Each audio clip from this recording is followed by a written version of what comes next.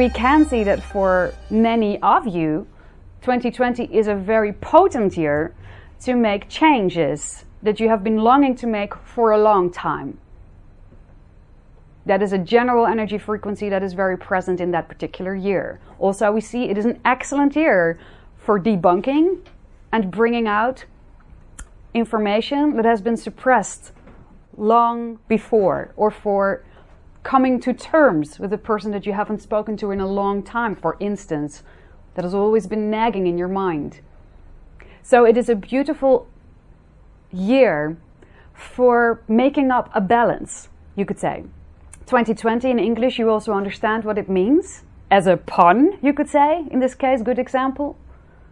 You understand where that term is being used more often? 2020? 2020? No.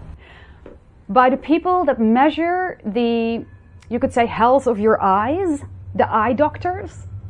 When your eye sees sharp and has no, you could say, difficulty seeing far or close, your eye strength is called 2020. It's a medical term.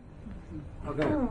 So this year, you could say, of 2020 is about seeing sharp and making up a perfect balance of what is seemingly far away and closer to you.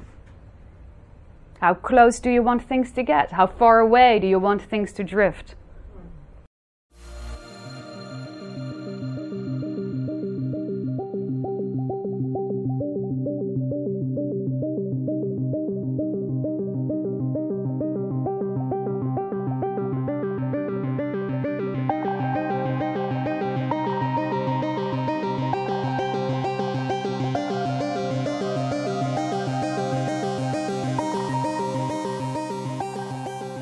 What about relationships in 2020?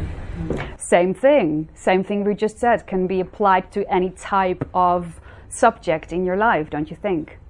Yes, I do. So the same thing for a relationship. How close can you allow someone to get? And how far away do you want some people to stay from you? Well, in my experience, the last half year, it goes very fast. In this regard, people show up very fast. Okay. And there's a connection very fast. Yes. And some people really drift away and I never see them again. How does that feel? Very, very, very well. Okay. I like it, yeah. So you're not clinging, you're allowing this flow to unfold that way for you? No. You're saying no? I'm not clinging. You're not clinging? Okay. You're allowing this flow to unfold for you. Not yes. clinging, I'm allowing. Yeah. Okay, thank you. Yeah. Thank you for going with the flow. And you may have noticed there is less repetition of particular subjects and lessons. Yes. Good job. That's what you bring in when you allow things to evolve in that particular way. When you allow yourself to align with the synchronistic organization of the universe, your reflection of higher self to your persona self, really, to show you what you actually already know but have temporarily decided to forget. So you begin to recognize yourself in, you could say, circumstances, incidents, other people, and you begin to see, oh, this is an aspect of me that I wish to underline. I'm gonna date it.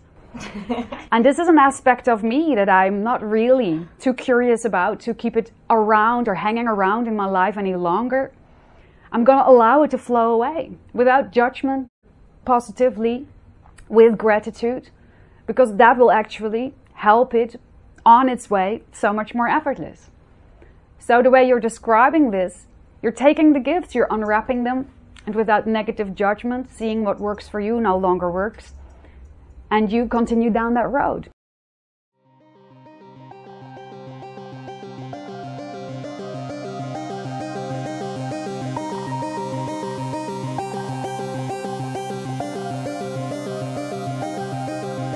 Yes?